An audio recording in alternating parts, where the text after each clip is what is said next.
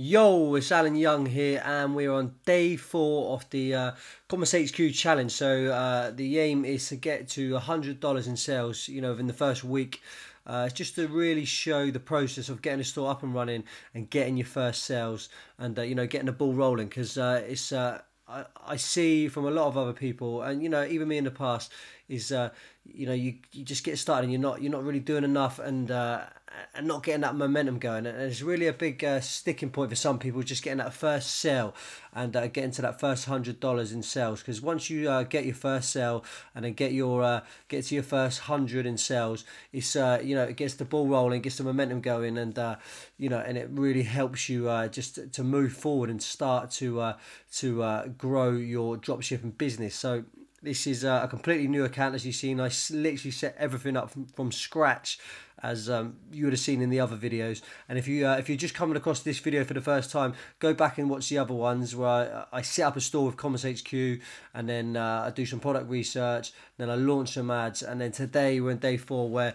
I'm just going to see what the data is and see how to move on from there. So I've got some ads running. I launched 17 ad sets today, and that was 8 products. One product I've done 3 ad sets, and then the other ones I've done 2. So normally I do about 2 ad sets, 2 different audiences per product, and then we go from there. So the first milestone has been achieved. I've got a sale from one of the products, and something I'm sort of happy to show you is the process of having to stop ads early. So even though there's 17 ad sets, if they were to all run at $25 a day and you leave them to the end, that's going to be just what's 10 times 20 or 250, so probably about I can't work out, my maths is not very good, so probably about four maybe 450 or something like that. It doesn't really matter, but the point is that you won't end up spending all that money. So don't be worried about launching loads of ads thinking you're going to rack up a big bill. You literally you won't, as long as you're killing ads early and just optimizing the good ones. So I actually started off with 17. I'm down to 5 now, and I got the 1 sale so far. So we're sort of like halfway through the day in the ad account zone that I'm running, which is Eastern Time, USA. It's about 11 o'clock at night here over in the UK. So I'm just looking through the metrics, and I'm surprised. I'm a little bit surprised that I didn't get some more sales, just off the bat, because I launched a few ad sets and they all had really good metrics, but most of them did. But unfortunately, it's the name of the game. Sometimes you just got to get that data in and see what's working. And sometimes you could launch 10 products and hit a couple of good ones straight off the bat, start getting sales and start recouping money straight away. Sometimes it's not always the case. Sometimes you might have to launch a few more, but once you do get a good product and it's getting sales, you'll literally recoup some of the money you spent on getting data in the early days. So we're already on the first day now, so I've got that first hurdle out of the way, is getting 1 sale. I'm going to show you now what I've been doing regarding the ad set. So here we go. I've got these all here, and I'm going to show you. So basically, I'm going to show you how important it is to stop ads early if they're underperforming and if they're not reaching the metrics. So if I was to leave certain ads running because the metrics were good, but they weren't, certain metrics were good even, and they weren't, say, hitting other metrics, then I would spend a fortune on ads which weren't going to produce the results. So this is the if you're going to get anything from this video, is to understand how important it is to stop ads when they're just not hitting the metrics and be very ruthless with it. So I'm going to show you. So these are the ones I've stopped to start with. So look, some of these have got really good click-through rate, and that is a really good indicator that the targeting is pretty on point sometimes. So you're hitting the right audience, but sometimes it could be a few different factors. Sometimes it's a nice product, but it's just not what it's just not, they're not willing to buy it, or maybe the price is too high. And sometimes this is the thing, it's not even, if you can't get sales at the price you want it for, then it's not even worth carrying on. So like, obviously I used the product launcher cheat sheet to make sure that I was selling the product for the right price and things like that. So I'm going to show you. So these ones here, look, I've stopped these ones at $4 ad spend, $4.62, because I got the 1 click, and that has actually probably went over a little bit. I might have even stopped it a little before, but it depends when you go back and check them. Sometimes they've gone over a little bit, but if it was on if it was maybe like $4, I might have stopped that one there. Like you really want to get the clicks low to start with. So as you can see, this one here had 15 clicks and 72 cent a click, which is good. Low CPM, 5% click through rate, which is really good. But the thing with this one is it had no add to carts and $10 ad spend. So if it hasn't got an add to cart and $10 ad spend, I'm going to stop the ad because its chances are it probably won't turn around. And you're gonna let it run to 25 in the end, and it's not gonna get you any results. So you just got to be quite ruthless with it. So this one here again, it was one click, it's $3.39. So I stopped that. This one here was $10 ad spend, so the clicks were 147. So not the cheapest, but I would have let it run if it had add to carts, but it didn't have any add to carts.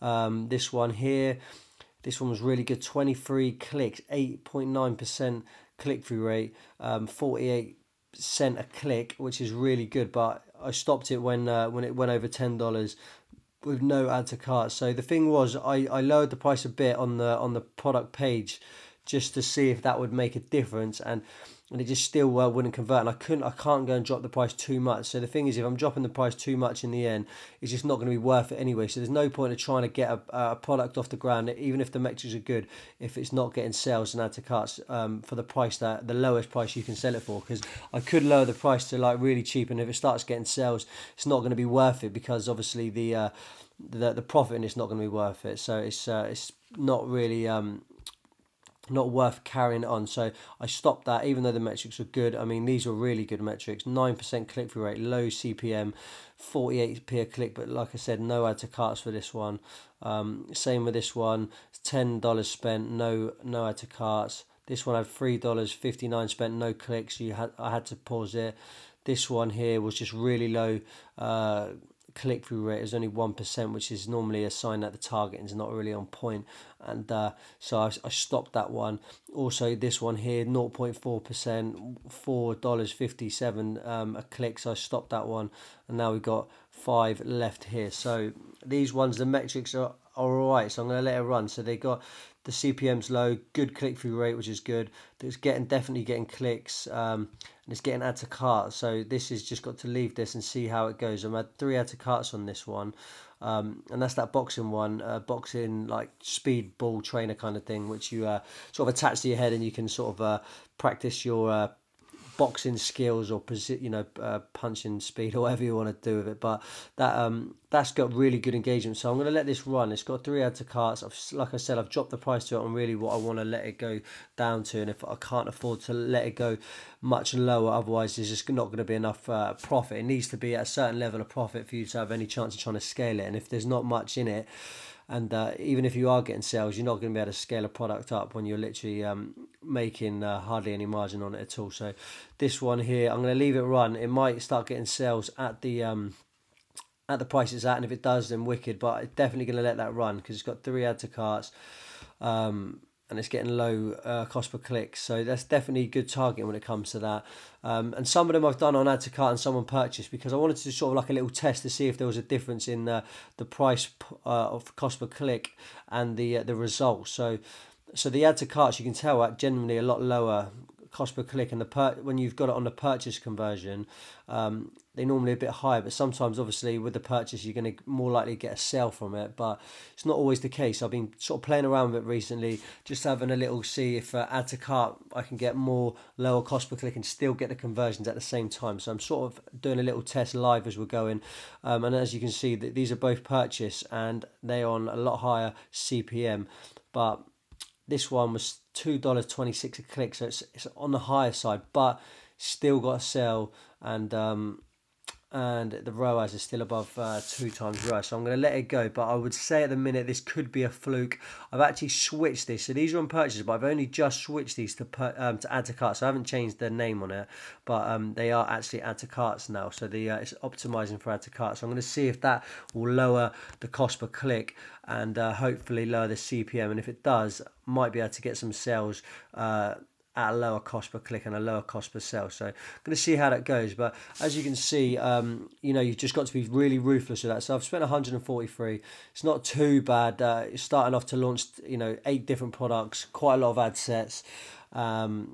And like I said, ideally, like from experience, when I would launch, like if I launched 8 to 10 at once, you're normally going to get a few more sales. It's still halfway through the day, so it could still, when I go to sleep, I'm going to try and get up early, so I don't want to let any of these go over the metrics. And hopefully there might be some more sales coming in, because normally they sort of tend to come in the later half of the day on the in the account time zone. So I'm just gonna leave it at that. So as you can see, like, just make sure you're ruthless with your ads. You won't spend as much as you think you're going to spend, whatever budget you're doing it at least, as long as you're stopping them early, you won't go through your budget, you know, a lot of money that quick. And normally a lot of the time you will be getting a few more sales involved in it. And I'm a bit disappointed that there's not more sales, but like I said, it's just data. You're collecting data. If I launched all these ads and they didn't get any results, then that's just a part of the game.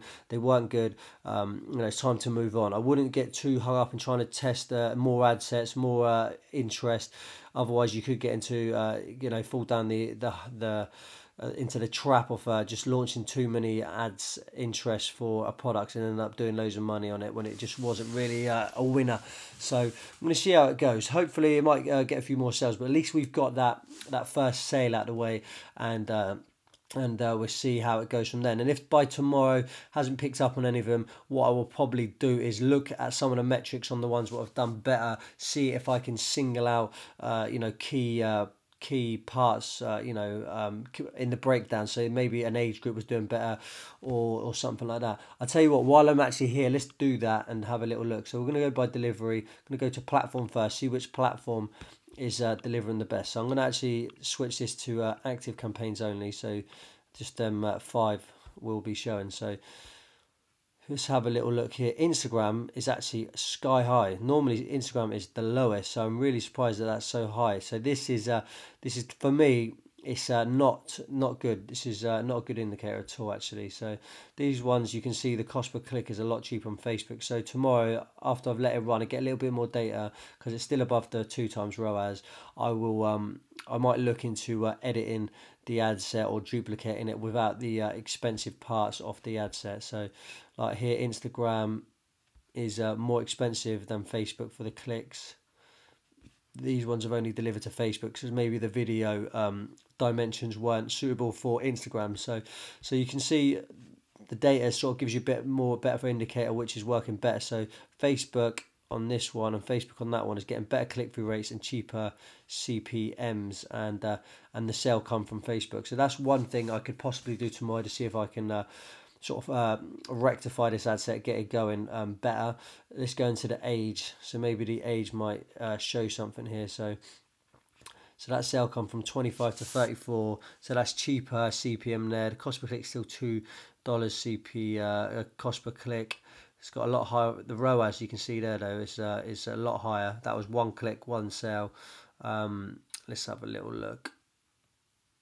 So these are, see, look, they're cheaper. These the lower ranges are a bit cheaper, and you can see they're cheaper down here. So I could probably cut out some of the higher end here. So really, maybe I could just go 25 to maybe 44. That might bring the cost per click down even further. So as you can see, all the add to carts come from this age range. So I could just break it into that one age range, and see if we can you know, get it working better with that.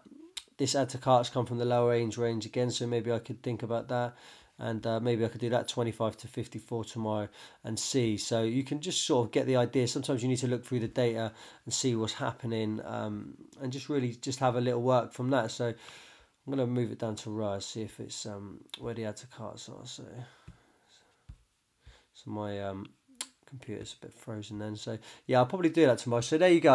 As you can see, it's all a part of the process. Getting data is key, testing products is key, and you know, sometimes you're onto a winner early on, sometimes it's not the case. Today I feel like I'm a little bit disappointed that it's not getting more sales than I would like. Sometimes it's not like I would expect to hit a winner off the bat, but normally you get a few sales to sort of level yourself out in the grand scheme of the day, kind of thing. But you never know. It can still, you know, by the time I wake up tomorrow, there might be a few sales to sort of balance out a bit more and to get an indicator on any products that are worth trying to scale, or try to add a few more ad sets to see if we can keep it going and build some more winning ad sets. But at the moment, nothing's looking too promising. We'll see how it goes, and if it's not that great tomorrow, what I'm going to do is I'm going to launch another bunch of products and just keep testing, because that is the key. You have to keep testing. You have to keep checking your ad sets. You have to be ruthless in pausing them.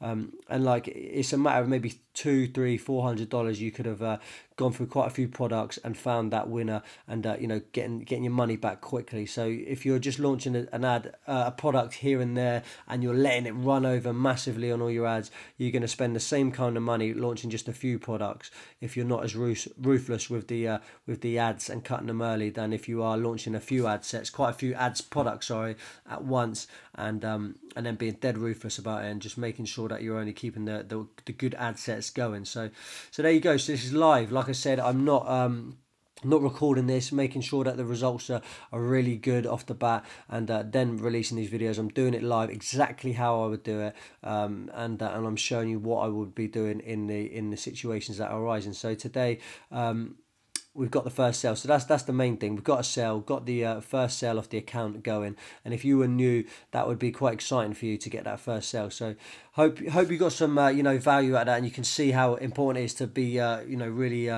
on point with the metrics, and see the importance of launching a lot of ads, even products. Just to see what's going on. So there's 8 products launched there, and we'll see how it goes tomorrow. But I'm going to go to bed now, and I'm going to publish this video in a minute, and then tomorrow I will see how things are going, and I may launch more products, or I may scale a winning ad set out if it's still above the 2x ROAS and all the metrics are good. So I look forward to sharing that with you. Make sure you leave any comments in the video if you have any questions. If we're not friends yet, why not click subscribe, join the family, drop a like, and I'll see you in the next video. So till then, I will speak to you soon.